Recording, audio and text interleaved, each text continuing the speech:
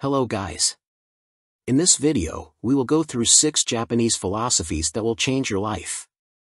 Number 1, gaman.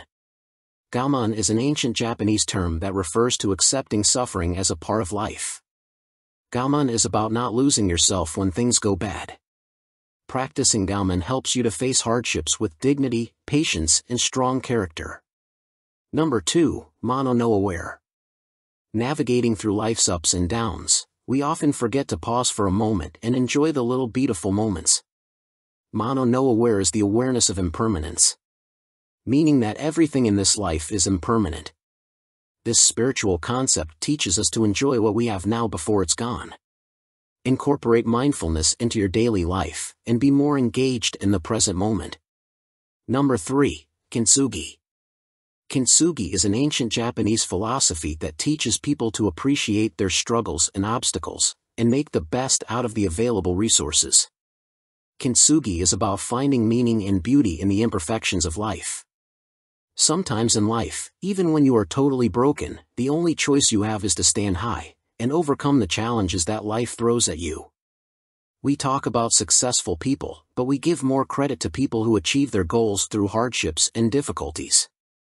It is the struggle that gives success meaning and value. Number 4, obaitori. We all fall into the trap of comparison, especially in this social media era. Comparison makes us stressful and miserable, and prevent us from thinking logically. Because logic says that all the people have their own challenges and hardships, and their own destinations in life. Obaitori as a philosophy explains that, as each flower has a different time to bloom, each person grows and blooms at their own pace. Instead of comparing yourself to others, focus on your uniqueness and individuality. Number 5, uketamo. Uketamo is an ancient Japanese philosophy that is based on the principle of acceptance. As humans, we are good in indulging too deep in romanticizing our expectations instead of viewing reality objectively.